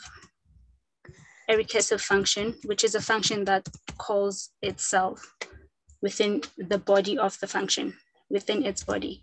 So what you're going to do is we're going to define a function called fib that will take a parameter n, and then what it would do is if n is equals to, using the information that we've given, if f at O is 1 and f at 1 is 1, so if n is equals to, is equals to 0 or n is equals to 1, what you want the function to do is to return 1.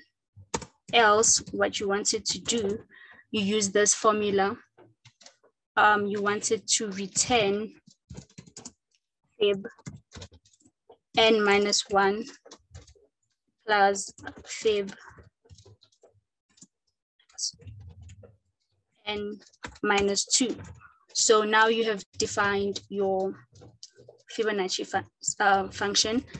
You can call it 5, so expecting an 8. Yeah, there it is. So you know that your function is working properly. So now, Mbo, sorry to interrupt you, Mbo. Time. Yes. Well, that's quite a recursive algorithm, and I know that's beautiful. For the guys listening to us, please kind of Google recursion. All right, so I'm going to put it in the chat window. Recursion is one of those beautiful concepts in computer science for repetitive code mapping and things like that. And that's what Mpo just showed you on the last line of code there, where she said return fib n minus 1 plus n minus 2. But you know what about the concepts? That's recursion. So Mpo, the thing is, we are tight with time, all right? Mpo? Time, yes, I can see that. Can we skip? Let's skip to your model, all right? How did you get 5? That's 2 plus 3. That's why we got 5. KD and Kelly. And again, I'm going to promise everyone, if I get more requests from you guys by email, I'll set up one meeting, maybe 1 hour with every one of you guys after this is all done to answer some of the questions that you might have. So do not worry. Next 6 minutes might be the end of this event, but it's not the end of the relations that I have many soldiers. Here today, you've only met 3 of them. I have many, many more soldiers behind the scenes, so we can make things happen. So, Mbo, over to you. Let's go. So Mbo, skip. Should I skip everything? Okay. What else do you have apart from Fibonacci, Mbo? It's quite a lot, because like here we're just showing how to use matplot, because we're going to use matplot in a logistic regression. I already solved the logistic regression. I just wanted to show them like how it works, like the matplot, how to plot, and then how to solve equations and all that. Then we can go to the logistic. But then time is not on our side because we have 5 minutes, so I'm just going to skip. But I got you. Yeah. So for Fibonacci, there is nothing we are plotting, yes? We are plotting using the data points here, Prof. Okay, good. So can you quickly show the plot? Okay, so, what you want to do? We can, I'm sure our friends here don't mind us going like 10 minutes beyond. No. So now you wanna find your data points. So how you're going to do this is that you're going to define your X, and then let's say data points. Your data points will be equal to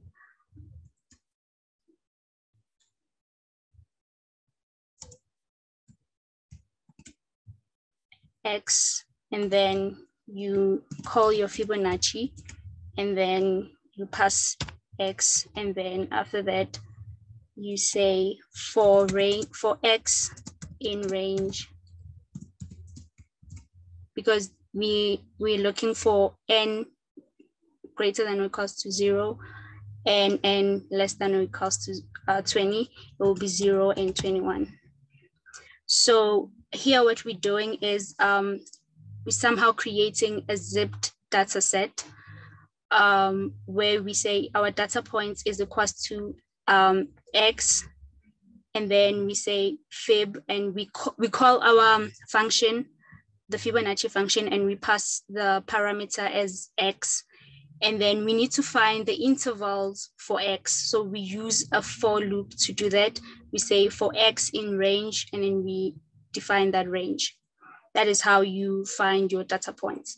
And then now you have to define your X and your Y.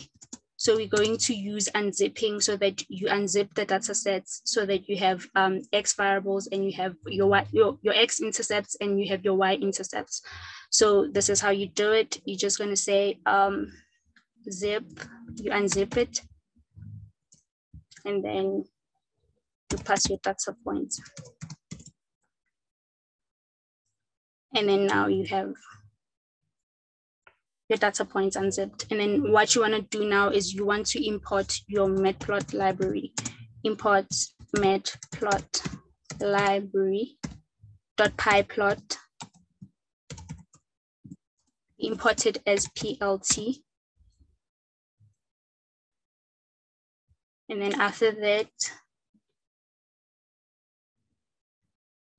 what you want to do is you want to create a figure where you're going to draw on, and you want to create the axis for those figures. So it will be, we'll define our figure as fig, and we'll define our axis as X, and then you're going to say PLT dot figure.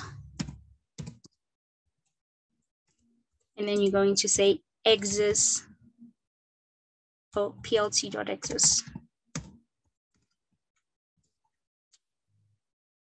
And then after that, what you want to do is you want to draw your, you want to plot your data points on your axis. So you pass in your X and your Y. Now, given that we are drawing a scatter plot, what you want to do is to use the O so that you show that it's a scatter plot. And then finally, what you want to do is you want to show your graph. So yeah, this is basically how you would plot your data sets. So sometimes you don't even have to define your own data sets. They give you data sets and then you just unzip them or zip them if you have to, so that you can draw a graph. So this can work with a line. If you wanted to draw a line graph, you would use a dash instead. So that this is just how it works. So because of time, you're just going to skip the SymPy and the NumPy and just go to the logistic regression example.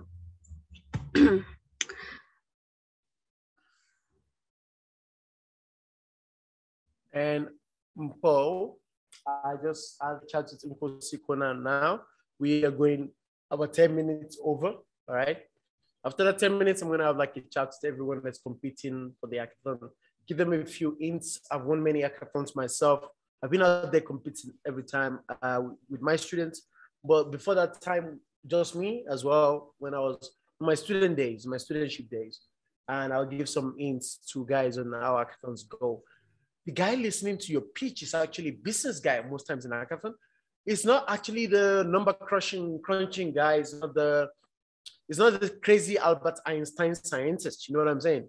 So you need to understand how to figure out what the problem is, what the solution will be, and the technique you're going to use to arrive at the solution. And if you're convincing enough, you win the hack, even though there may be any other guy in the room who can crunch numbers better than you. So you must be aware of that. So yeah, so we might go 10 minutes over, 9 minutes now on board. Move to the next stage. Like you said, I agree with you. There's no time, let's move on. Boom. Okay. Okay, regression is used to estimate the, it's used to estimate the relationship between two dependent variables. For linear regression, it estimates the relationship between scalar variables, in other words, measurable variables like your weight and your size. So you can estimate the size of an individual based on their weight, and vice versa. You can estimate their weight based off their size. But then in our case, we are dealing with logistic regression. Logistic regression, it estimates the relationship between non-scalar variables, in other words, non-measurable variables that are binary, to better put it. In other words, they're either true or false, 1 or 0, yes or no. So an example that is mostly used to explain logistic regression is the likelihood of a person surviving the Titanic. You check that using the age of an individual, their gender, the amount they paid for boarding and other variables. But then in our case, we are checking if an individual, the likability of an individual at a certain age buying a funeral cover. So in our case, oh, sorry, before that, a logistic regression has, its graph has a shape of a sigmoid. So this is how, a sigmoid, sorry. So this is how it would look. So it's an S-shaped. And then anything that is here at 0.5, it means that when you move to the right, the likelihood of that event occurring increases. And when you move to your left, the likelihood of that event occurring decreases. So 1 would represent like most probable and 0 is least probable. So in our case, we have a data set. It's a small data set. So the data set is age and if they would buy the funeral cover or not. So 0 just represents that they wouldn't, and then 1 represents that they would. So using this data set, we can estimate if a person at a certain age would buy our funeral cover or not. But then because of this data set being so little, the accuracy is not that high. So to have much higher accuracy, you would want to have a larger data set. So the data set is also important when it comes to predictions. So yeah, so this is the data set we'll be using. So first thing you want to do is you want to import the libraries. So you would import, we're going to use NumPy. So we import it as NP. We're going to import pandas as PD, and then we're going to import our matplot library .pyplot as PLT. And then the next thing you want to do is, let's run this.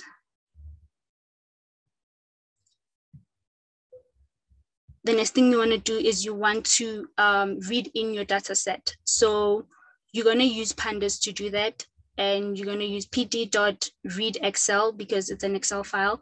And then you use R and then you put in the location. So this is the location of the Excel file. And then you use dataset.head to just view your data. Okay, let me fix this. Okay, yeah, to read in your data.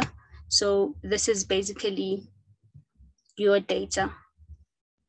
And then after that, you'd want to plot your graph or your data sets. So we're going to use a scatter plot. So it would be, we'll use matplot library to do that. So we use plt.scatter, and then you pass in your x-intercepts, which is your dataset.age, and then you pass in your y-intercept, which is your dataset.by, and then you're just gonna use the color blue for the scatter plot. And then after that, you just label your x intercept as age, and you label your y-intercept as by. And then this is your graph. If you check the shape of this would, if you put a line here, it would resemble a sigmoid. And then that's when you can use it to predict the likelihood of something occurring. So the next thing you want to do, which is done in machine learning, is you would want to build the model, or what they normally call it, you want to train the model. So you use a scikit-learn library. So you say from sklearn.linear model, what you want to input from that, you want to import your logistic regression, because now we are checking the logistic regression. And then you build your model by calling it the logistic regression. And then after that, you fit your model, you fit your data sets. So, sorry. You say model.fit, and then you call your data set. And then if you check here for your X intercepts, you're going to use a 2D array. In other words, you're just going to pass your age in a 2D array. Then for your Y intercept, you leave it like that as data set dot by as by. And then now you have you are building your model. And then after that, with the model that is built, so after getting this, you know that your model is built. With the model that is built, now you can predict the likelihood of a person at a certain age buying your insurance, your funeral cover. So model.predict, and then you put the age. So 1 would represent a yes, and then a 0 would represent a no. So the likelihood of a person buying the insurance at an age of 80 is probable. In other words, it's high. It's possible for a person at 80 to buy the insurance. And then you can check with different ages. You can check with 26. The likelihood is no, so it's less probable. And then you can check with different ages as you go on. So this is basically how you can use this is how you check your logistic regression using NumPy and Pandas and Matplot library, and also your skitlen, your scikit-learn library to do that. So yeah, I think that's it. Fantastic, Mpo. At some point, I thought you were like a rapper because she knew you had very little time. You were going like, first of all, west side, you were like rapping, you know what I'm saying? Yeah, I was enjoying it. Mpo, fantastic job. I'm also responding to our colleagues and our friends and our co-participants in the chat window. Folks are thinking we should record this part as well and make it available to them. We're going to discuss with Mukosi Kona about that and see how we can make that available. I have got some philosophical stuff to share with them, maybe in 1 or 2 minutes before we end. Yeah, so Mukosi Kona has dropped an email address to say, for more information, anything you need, all of these things you're talking about, just drop Mukosi Kona an email. She's the magic, she's the, what's it called? King Kong on that side that makes things happen. She's on the decision-making side. Thank you, Charlotte. I really appreciate it. Switch your camps again, Camo and Kaki, switch your camps. Great teamwork. Yeah, thank you very much for that comment. My girls don't sleep, you know. Umpo, Camo, Kaki, they don't sleep. These girls, they're machines. These guys work very hard. Yeah. So that said, I want to share a few things about the hackathon. And guys, everyone around now, just try to switch on your cam if you can. All right. Like I said before, it's about the most convincing guy. This is the best seller. Can you sell? Hackathons are not, the time is so short that it's not about, you know, being sophisticated scientifically. That's not the point. Everybody in the hackathon, they're managers. These are guys who can sign off checks to make things happen. So if you go over and above and you try to be super smart, then you keep talking signoid functions and crazy stuff, they lose touch with you. So I think one of the best places to start is the problem that you're trying to solve. They give you a data set, you're like, these are the things I can use this data set for. These are the problems that this can solve. And these are the techniques we can. So the technique itself, you can put in a black box, even when you cannot code. And if you have someone in your team that can write a piece of code, Larry is here. Larry can write some piece of code, I could tell. A bunch of other guys in the chat room that I've picked up over the last few days. Israel is there. A bunch of guys here can write some piece of code. Kind of like try to relate to those guys and maybe form a bigger team. The team must be more on problem solving side, maybe 90%, and 10% on the actual technological side. You're so surprised how magical that is, because the guys you're talking to don't actually know a lot about technology, and they would have to decide who wins and who is losing. Yeah. So let me just check. Ladies, thank you very much, Mandisa. Mandisa, that means a lot. Prof team. Thank you very much, Peter Olujimi. Thank you very much. Hedy Bonnet, thank you very much. I do really appreciate that as well. Paula, thank you very much. Nkosikona, can you get us this comment all kind of, if it's screen grabbed or stops or kind of saved somewhere? These are very good comments. I want my soldiers to have this later on to look at them. Beauty and thank you very much, Charlotte. My girls are beautiful. You can see that. Thank you very much for that. Young ladies, our country is in good hands. Absolutely. The future looks very bright. Thank you very much, Nkosikona, for that. Knowledge you shared. Yeah. I was also challenging some of them that if they would like to come to academia, because that's where you can make massive impact. Thank you very much, Larry. So, guys, so going forward, that's it. I want to discuss with Nkosikona about making the data science part into maybe another kind of module where we can actually have people enroll in it and deliver data science all by itself. Unfortunately, this time we went for Python. The whole idea is to just give you an entry level into data science towards the end of Python. Python itself is huge. People even develop web applications with Python using Django. So Python itself is very huge. And that's what we try to give you the starting point in case you want to get started. I think a bunch of you guys wanted to get started. So that worked very well. For data science as an actual thing, there were 3 parallel sessions that were running for guys who were specializing more on that, trying to give you more insight into that.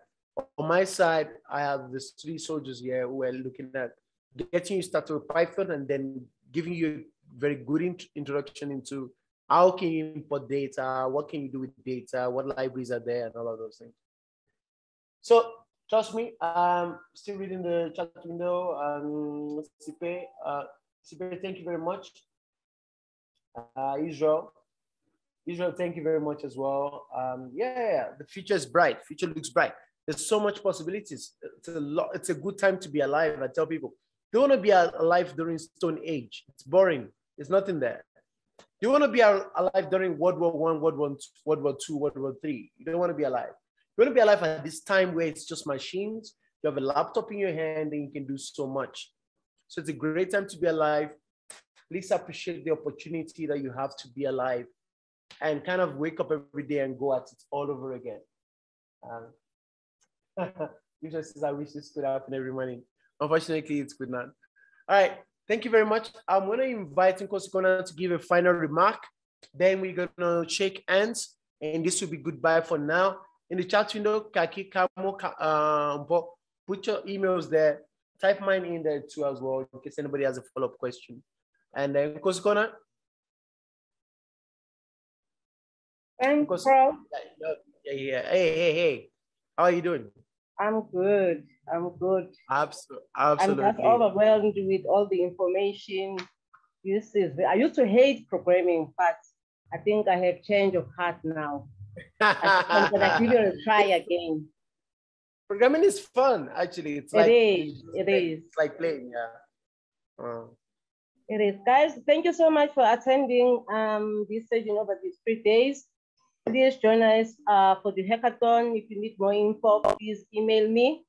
Those who are writing exams, all the best. And yeah, we'll see each other on the other side. Thanks, Prof, and your team. Guys, if you want to switch on your cam before it's end of the show, please we need to wave. Yeah, let's wave at you, right? I'm going to play some nice balcony mix here. And then you can then just wave. Let's see you. Larry, what's up? I can see Larry there. Just for waving, yeah. Waved. Away.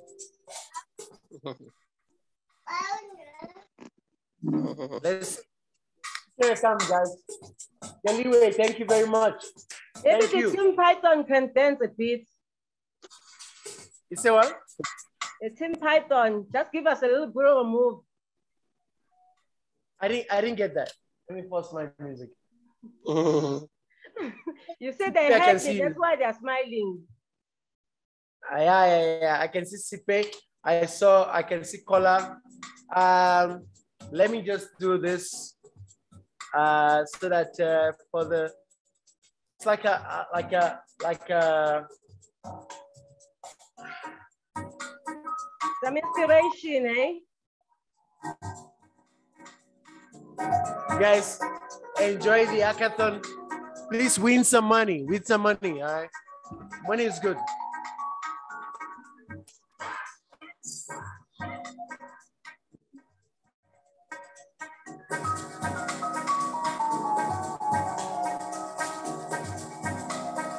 So even if you are not Gauteng, you'll be Team Gauteng from tomorrow. Say what? Even if you are not from Gauteng, from tomorrow up until Sunday, you are Team Gauteng. Absolutely.